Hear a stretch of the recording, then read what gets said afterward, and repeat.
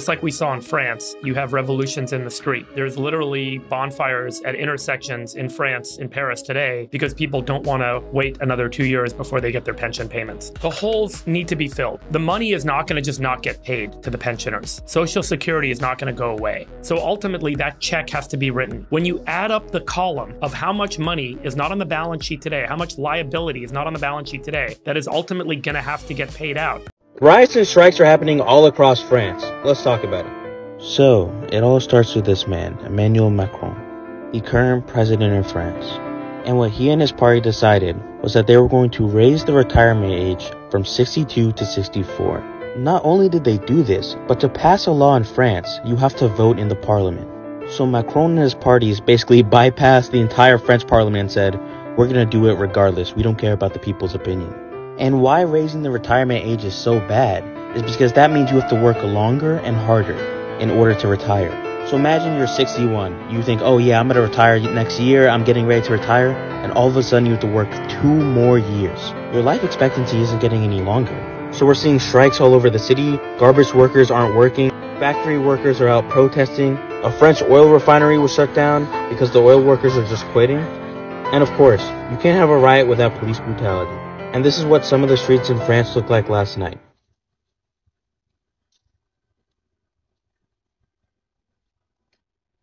These are people going out to protest. I believe they said it was 500,000 people. The French do not take things like this lightly. And this was the French parliament. Of course, they were extremely upset because Emmanuel Macron basically just said, you know, I don't care about you guys. I'm doing whatever I want. And here's more craziness from the French parliament. On ne peut pas faire de paris sur l'avenir de nos retraites.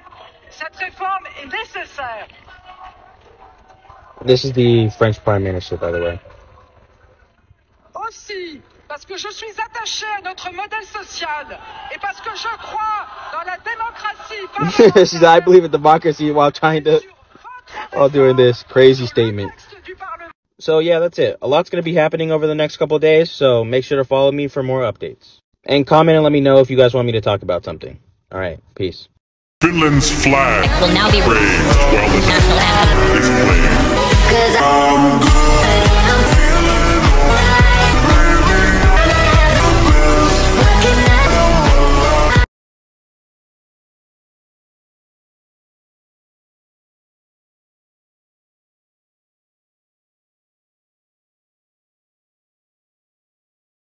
Finland, what is new with you? We finally joined the NATO. That's awesome. You wanted to do that for a while. Yeah, we did, but someone is not happy. I kinda think I know who that someone is. I don't have to give hints. Everybody knows it's me. I'm not happy. But why? Because I wanted to get NATO away from me, not closer. How close is Finland to you? Actually, serious. Finland shares a huge part of my border. Yeah, more than all the other NATO members combined. I really hope nothing happens. Yeah, no promises. We welcome Finland as a new member of our alliance. We will raise the Finnish flag for the first time here at the NATO headquarters. A new era begins. This great alliance has shielded our nations, and it continues to do so today.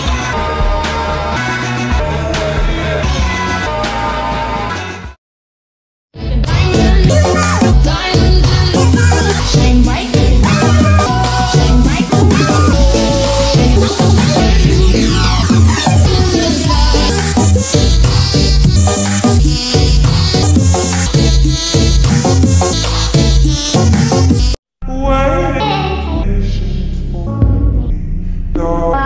for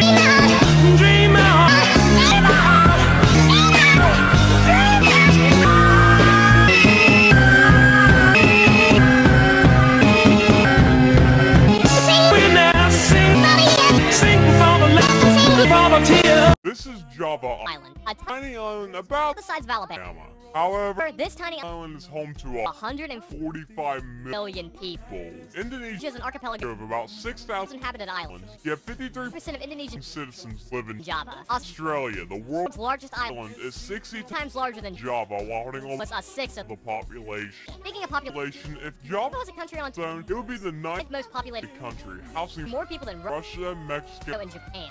Also, Indonesia is currently the fourth most populated country, but If Java broke away, it would be bumped down to the 10th with 128.5 million. Finally, on a Global scale, 1.8% the world's population lives in Java. Meaning if we were to Grab 1,000 random people from the world, 18 of them would be from this tiny island.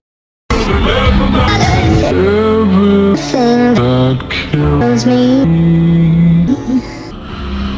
makes me feel